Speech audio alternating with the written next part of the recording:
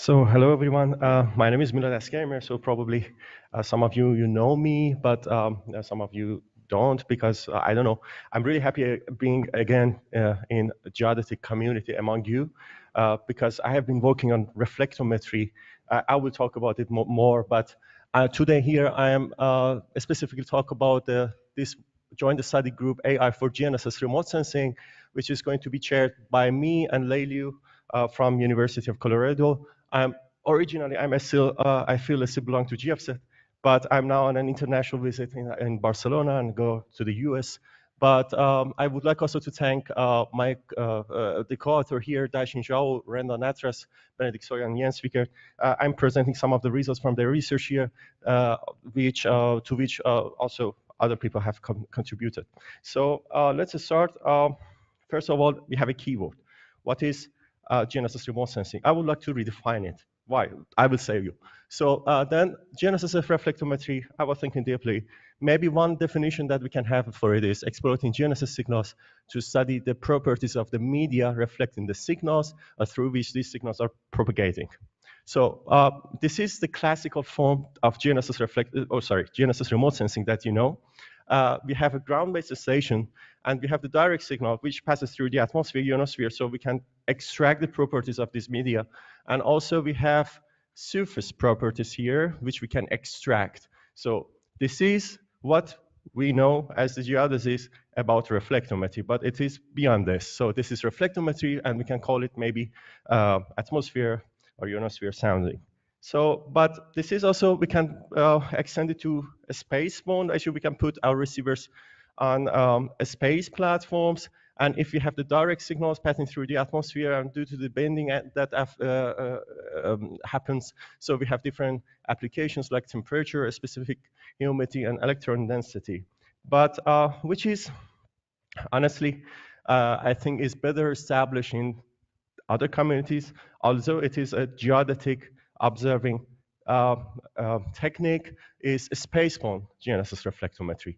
So what we are doing now is we put the GNSS receiver on a LEO satellite, and and on the LEO satellite, and the GNSS signals are reaching the surface, bouncing up from the surface, and in this space, we again receive the signals. And depending on which media is reflecting the signals, we can extract a variety of geophysical parameters like wind speed, ocean surface, land, vegetation, and vegetation state, soil moisture, hydrological parameters, and also we can study glaciers, sea ice, which are directly related to climate change. But now, so I think we have extremely large data sets. So for example, here we see this is TDS1, which was actually the second demonstration mission of a spaceborne GNSS reflectometry.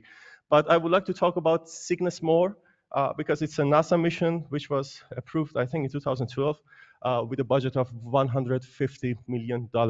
So it is 8 satellites doing reflectometry, and it is the main point of it is it provides us a huge data set with an unprecedented sampling rate with a median of 3 hours, which is not met by other remote sensing satellites easily. So, and then next month, Preti is being launched. HydroGNSS is our scout mission with a $3 million budget. So it is going to be launched next year.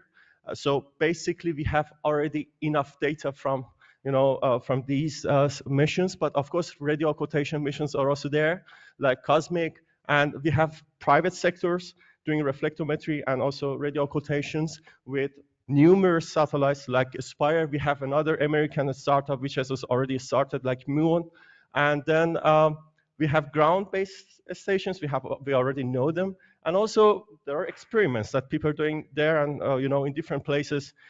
So like airborne experiments and also other kind of experiments. So we can confirm that we have large data sets which provides us effective learning, which is needed actually for deep learning. So these are just some examples that where it was actually a really good question, that where we need to implement AI, not always, obviously, but it makes sense, for example, in terms of if you are working with reflectometry, I can talk about it better because it's a novel domain, and the physical models and the theoretical models are not well validated in field conditions. And there are different geophysical parameters playing a role here, but incorporating the effects into the measurements is not easily made by the theoretical models. And that's why we can here, for example, implement deep learning, which takes the measurements from Cygnus, which is the delay Doppler map, and then we can convert it to wind speed. I don't go into the details here, but what is the outcome?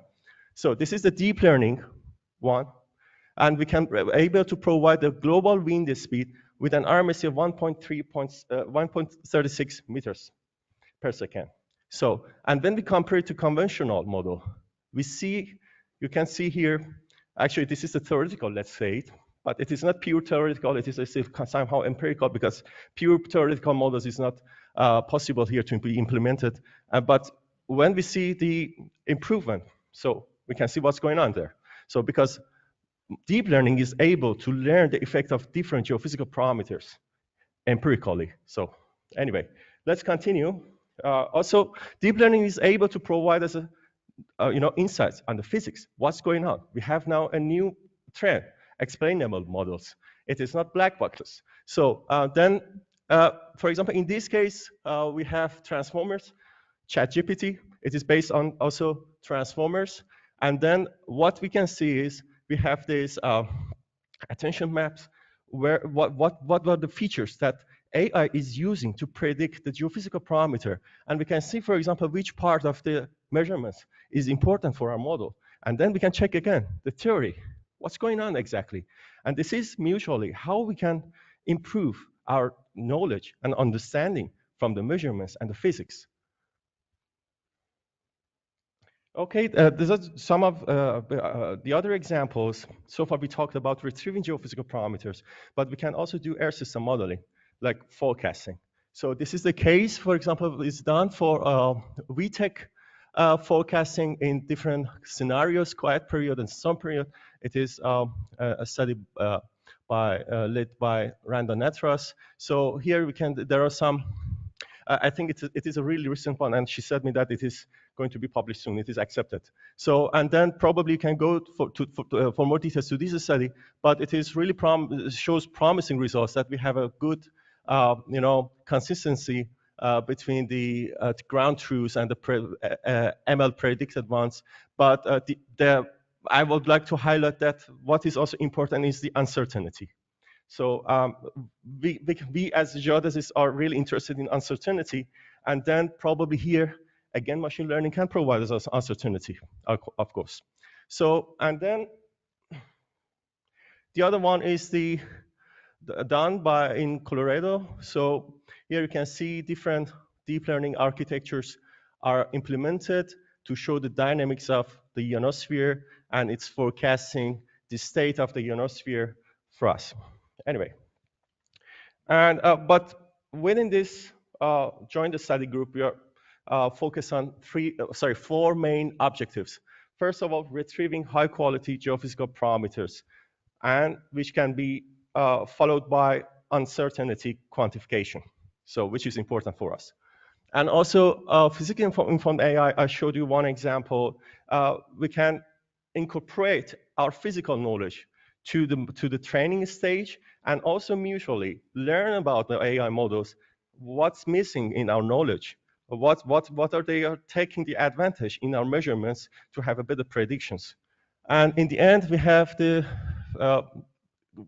we can do air system modeling, prediction, forecasting of the surface, atmosphere, and ionosphere, and climate-derived changes. And in the end, as I said, so it can lead to support risk assessment, early warning systems, and decision-making for climate change mitigation and adaptation. So the good point is that the study group is already established. I'm really surprised. We received many interests from different countries, which I'm trying to show you by the size of the countries here. It's going to be a large group, but hopefully also fruitful. And we are covering diverse members. I mean, not only in terms of the nationality, but also in terms of career age. most of them are young, but we have also senior scientists here, and I'm really happy that we can together make an improvement. So finally, yeah, AI4G GNSS remote sensing launch. Thank you for your attention. And here are just references to the studies that I showed you. Yeah, thank you again. Thank you very much, Milad. Are there any questions? Yep.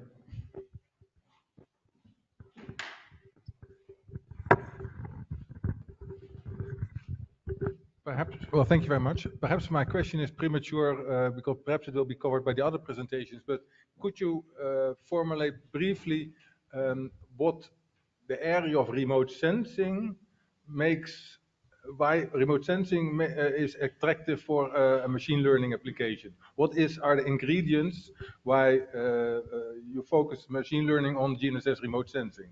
Is it the availability of the large data sets for training, or are there other elements in play as well?